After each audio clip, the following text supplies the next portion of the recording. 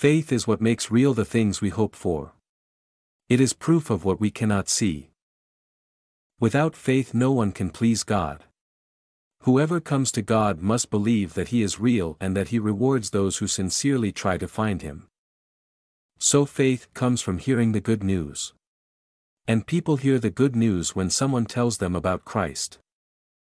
You don't have enough faith, Jesus told them. I tell you the truth, if you had faith even as small as a mustard seed, you could say to this mountain, move from here to there, and it would move. Nothing would be impossible. Yes, God loved the world so much that He gave His only Son, so that everyone who believes in Him would not be lost but have eternal life. I mean that you have been saved by grace because you believed. You did not save yourselves, it was a gift from God. We live by what we believe will happen, not by what we can see. So I am not the one living now, it is Christ living in me. I still live in my body, but I live by faith in the Son of God. He is the one who loved me and gave Himself to save me. The good news shows how God makes people right with Himself. God's way of making people right begins and ends with faith. As the Scriptures say, the one who is right with God by faith will live forever. For every child of God defeats this evil world, and we achieve this victory through our faith. Then Jesus told them, I tell you the truth, if you have faith and don't doubt, you can do things like this and much more. You can even say to this mountain, may you be lifted up and thrown into the sea, and it will happen. In addition to all of these, hold up the shield of faith to stop the fiery arrows of the devil.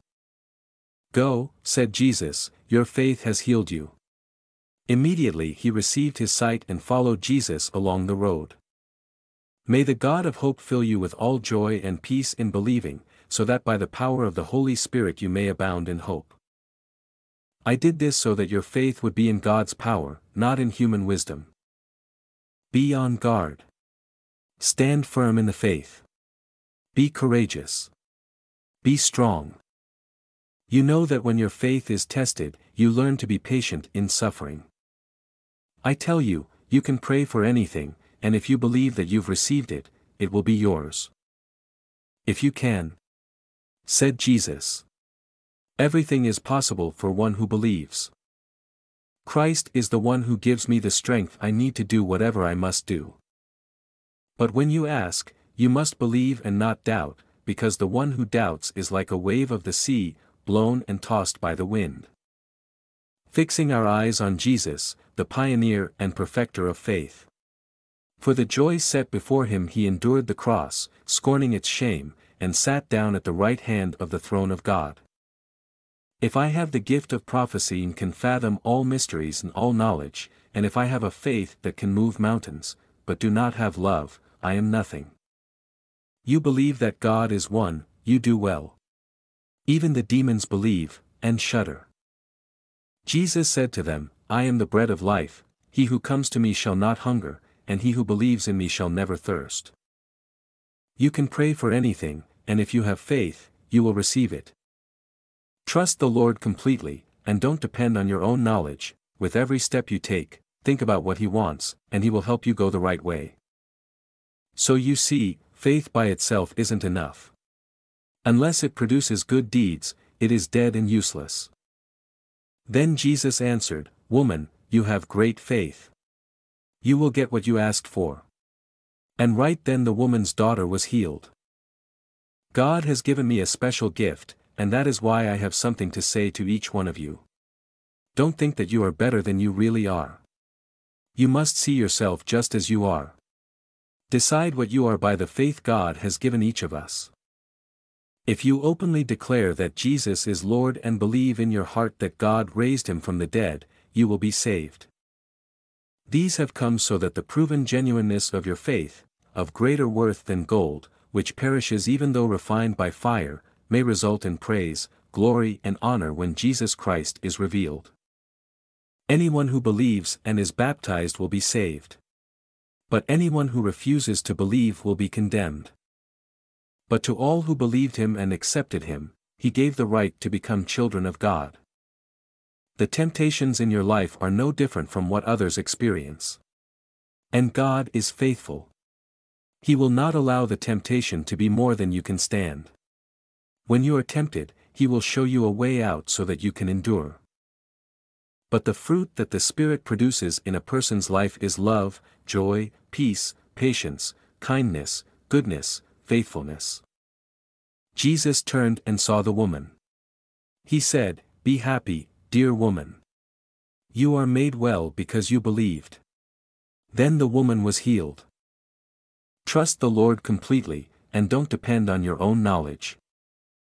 The apostles said to the Lord, "Show us how to increase our faith."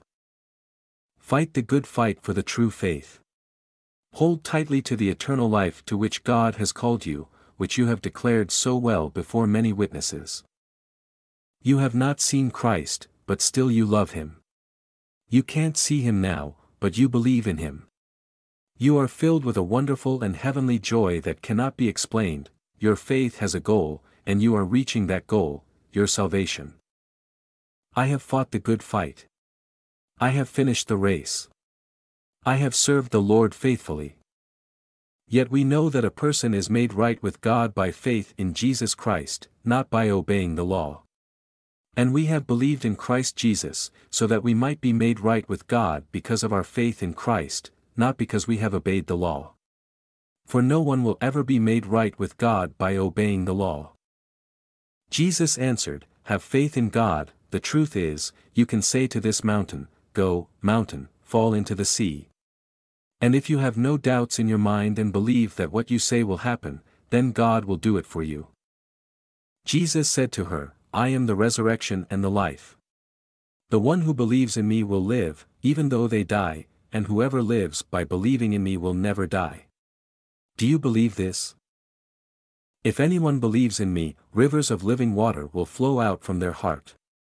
That is what the Scriptures say. When someone belongs to Christ Jesus, it is not important if they are circumcised or not. The important thing is faith, the kind of faith that works through love. For the Word of God will never fail. We know that in everything God works for the good of those who love Him. These are the people God chose, because that was His plan. But you belong to God. So you should stay away from all those things. Always try to do what is right, to be devoted to God, and to have faith, love, patience, and gentleness.